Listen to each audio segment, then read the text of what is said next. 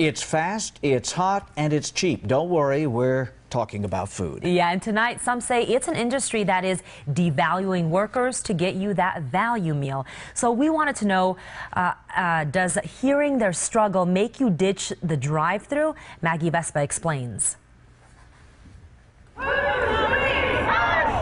Supersized protests peppered across the country. Family is depending on this wage. From Chicago to Seattle, $15 a fight. to the old Pueblo. Keep your burgers, keep your fries, make our wages supersized. The message: these employees can't live off fast food alone, or at least the paycheck it provides. Poverty wages don't work.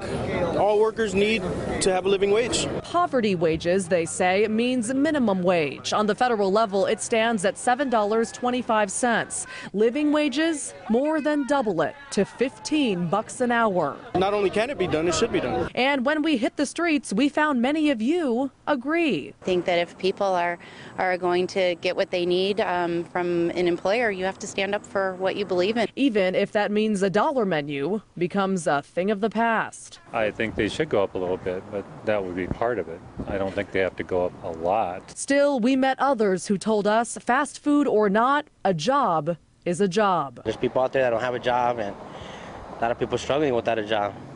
You know, if you be happy with what you got. Experts say these workers have a much better shot aiming the wage-raising efforts at the state level.